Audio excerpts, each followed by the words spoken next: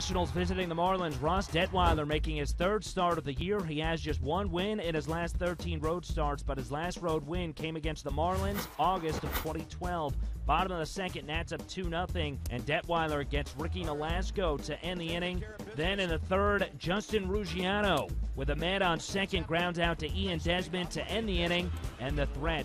Top of the fifth, Nats still up 2-0. Kurt Suzuki trying to increase the lead. He steps into the batter's box against Ricky Nolasco. Payoff pitch. Suzuki, long drive, left field, Juan Pierre, and he can only watch it. The Nats lead 3-0.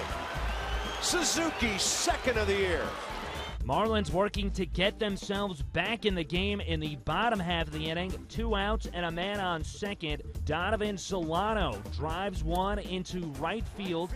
Jason Worth fields it and comes up firing. Chris Valleca is hustling around. It's a close play at the plate. He slides around Kurt Suzuki's tag to get the first run of the game for the Marlins.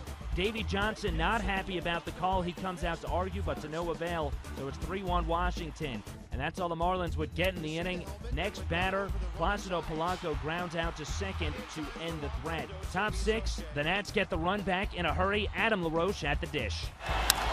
Base hit LaRoche. Textbook hitting to the opposite side, and the Nats have their 3-run lead back. That made it 4-1 Washington. Bryce Harper scoring on the play.